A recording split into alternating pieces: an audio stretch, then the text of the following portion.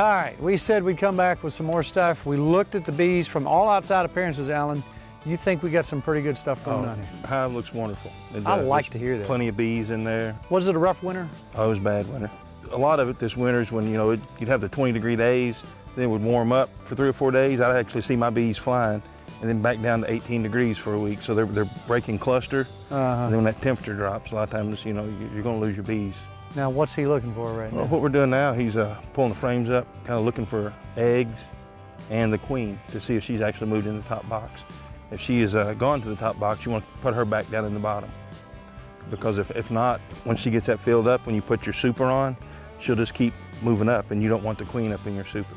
Why don't you want her in your super? She'll lay eggs. They'll just make brood. Won't store honey. They'll just do brood. Your top box is full of brood. Is that bad? No, it's a good thing. I mean, that's what it should do, because in the winter, as they eat the honey and they move up, she'll move up. And then once she starts laying in the spring again, she's just looking for empty cells to start laying in. She's not going to go back down. The queen cell is that peanut-looking thing right there. What they'll do is they'll draw that cell out. It's a lot bigger than the other cells. The queen will lay an egg in there, and it'll produce a queen.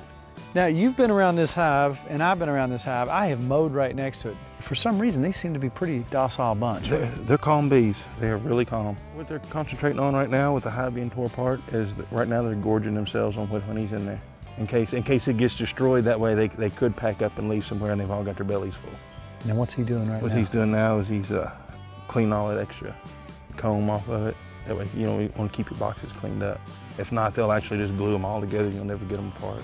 So what happens now? Next week we're gonna get together and we're gonna do what? Well, we'll get another box, have it frames and everything ready to go in it. And what we'll do is we'll pull out maybe half of these frames with bees on them, with brood, put in that box. We go buy a queen, put in the other box, and she'll just take over, start laying in there, and you'll have basically take one box and make 2.